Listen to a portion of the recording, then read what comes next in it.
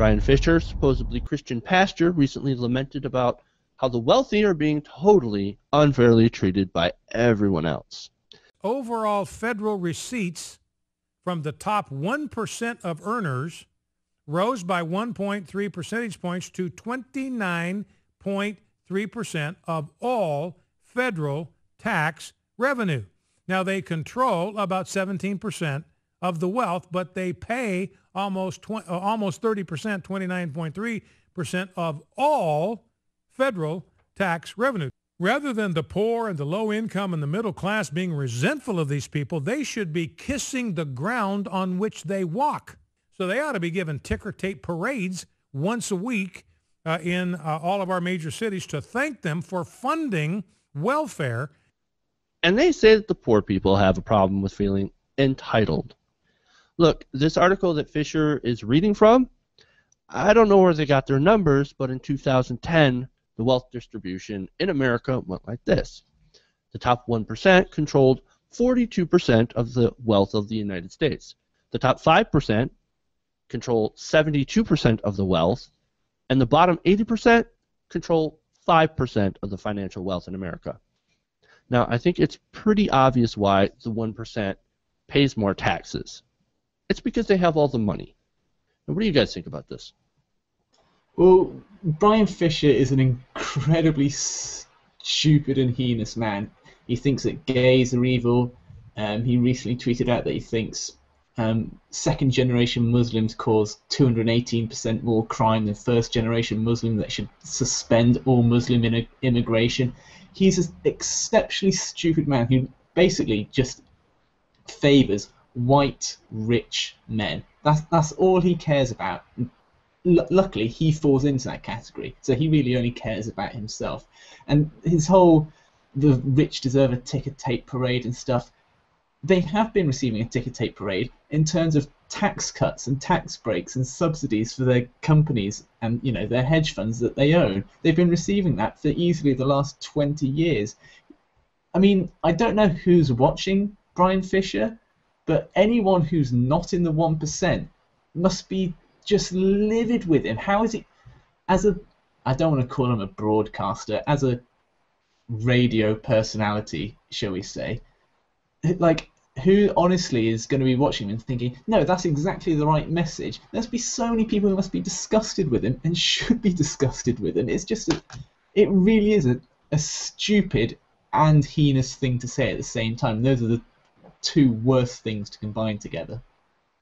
Yeah, it's hard to respond because that clip just hurts to watch. You know, like it's just so full of like this anger at people who are poor because they're poor. Like it's just such a despicable thing. It's hard to try to respond to it in an intelligent, intellectual way. I guess the angle I want to take on this is, as you pointed out, the numbers he threw out are wrong. So his point has no merit. But even if it did, let's give him the benefit of the doubt, which we know isn't true, but let's pretend it is. Dude, who cares? You still don't have a leg to stand on. Like, your argument is that, hey, guess what? The people who are on food stamps aren't paying for those food stamps. That's the whole point of food stamps. You can't afford to pay for food. So those of us who can, lend you a few bucks and subsidize that for you, do it.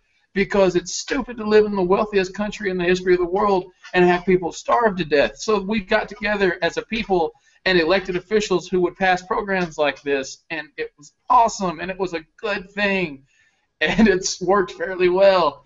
And so I didn't realize this guy was supposedly a pastor, like you said. Like, to see not only a Christian, but someone who claims to be a Christian leader have such hostility to the poor is...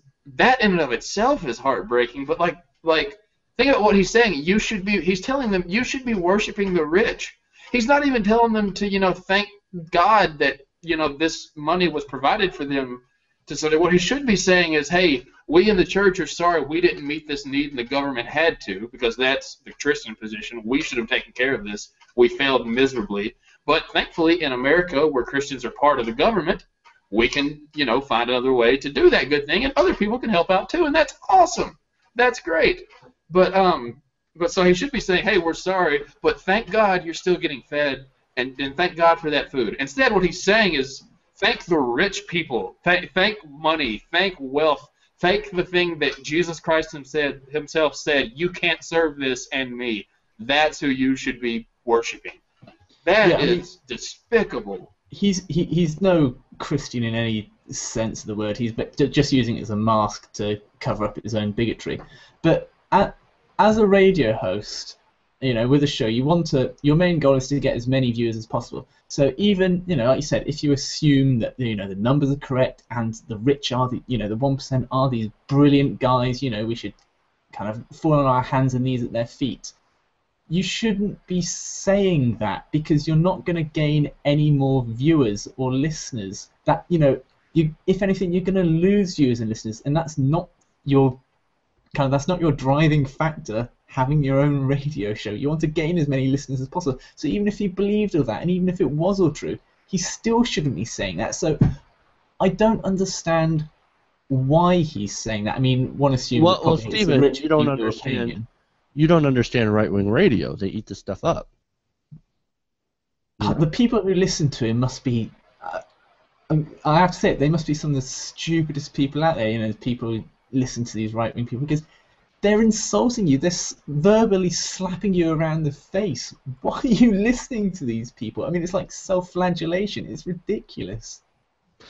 Well, yeah, that is one thing that Bryan Fischer definitely likes to teach people too, is you should smack yourself in the face, especially since you're poor, because they teach you, people like that and right-wing pastors, ultra right-wing pastors, will like to teach you that if you're poor and broke, that's your own fault.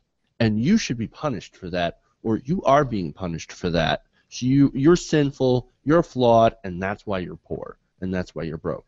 But to get to Bryan Fischer basically saying that you should be kissing the feet of the rich and everything like that, because we're providing all the welfare. Look at this giant burden that we've got to take care of you because you guys are lazy and you're shiftless and you don't want to take care of yourselves. So now we got to pay all this money, our money. We're giving it to you, so we should be getting a ticker tape parade. No, you know what? You shouldn't be getting a ticker tape parade. You're the reason that people are poor. A lot of these rich people, they have all the money. This money is not going back into the economy. It's not going to creating jobs. And one thing I know of a great way to reduce these guys' tax burdens, if they're really, really pissed off and like, oh man, I hate paying this taxes to get for these people to get welfare. Well, why don't you take some of that money, invest in your business, create good-paying middle-class jobs here in America, then you will actually get a larger middle class that can pay the taxes. See, that's how America actually used to run. We had a large middle class that shared most of that tax burden. We had rates for millionaires up to 90%. Now, to be fair, no one actually paid that. It was more like 50%. But the middle class floated everything up because it was so large, and you could spread out that spending and still have a decent lower rate for the middle class. It's one of these middle-out strategies, and that worked until the plutocrats decided that they were not getting enough of that share. They wanted to be the center of their own economic universe.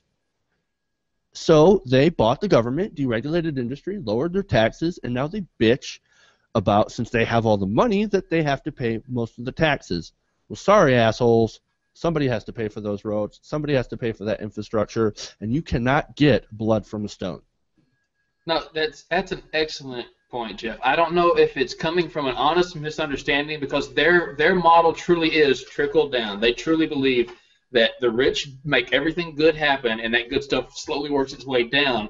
So therefore, they think the only possible alternative, so they project onto us what we as liberals believe is bottom up. Whenever what we believe is that the fact-based model, the historical model, that it's middle out. Like the way to build economy is not by giving a ton of money to people who aren't contributing to the economy. And basically a ton of money to people who already have a ton of money. I just don't see the sense in that. Yeah. It's neither one of those is right. What's right is to create opportunity, and to people, when people go out and live the American dream and work hard, they are rewarded for that hard work, and they are allowed to build the economy. And that's what we used to do. Now we don't want to brush over the fact that we did that for white people. We didn't really do it for other people. That's fair. But it worked for white people. If we apply that same concept to everybody else, it'll work for everybody else too. But right. And there's this misunderstanding that liberals, we want food stamps. We want a bunch of people to be on food stamps, whether or not, for Democrats to buy votes or whatever with it, whatever. Liberals don't want people on food stamps. We want it to be an option for people who can't take care of themselves, whether or not through, illness or disability or hard times or whatnot, right? We don't want a lot of people on food stamps. That's a fallacy. Like, we don't want this big welfare state. We want it to be there as a safety net. Exactly. Right? Exactly. These people are the biggest indictment against their own argument. The people like this. Now, he's really more of a mouthpiece for these people than he is, one of them. Right. But these people that do this, they are the ones who show how much they believe in the safety net and food stamps, because they're not out there working for a better economy. They're out there looking to take care of themselves, and they have realized, they've crunched the numbers and realized that it is cheaper for them to not pay their workers well and to pay a little bit of their tax money into these food stamp programs that are a tiny part of what they pay in taxes, and they end up being able to pocket more money at the end of the day because their tax increase is so marginal to pay for these safety nets over having to pay your workforce a decent wage. And they are getting and the other fact is that these people are getting subsidized by the taxpayer. By the same thing they're griping about, totally. Exactly. Totally. And so this is where the argument from people like Bryan Fischer falls apart, and it makes it so laughably absurd that he's out there complaining about this problem when there are simple ways to fix it. And it's not all about, just taxing the rich and everything like that. It's also trying to create jobs and to create that economic opportunity for people to be able to live a good life. And that's what we're not doing here in America, and people like Bryan Fischer are just reinforcing the wrong thing to do. Yeah, I mean, my final point is about Bryan Fischer, that any just reasonably informed person would be able to debate him on this topic and just wipe the floor with him. And also, he's the director of issue analysis at the American Family Association. So, of course, he's anti-gay. I have seen rumors on the internet that he's probably in the closet. I think Rachel Maddow called him like a gay poet or something the other week. He's an incredibly stupid man who is just being paid, as you said, to act as a mouthpiece, to shout out these nonsensical, unfactual, untrue statements about the state of the American society.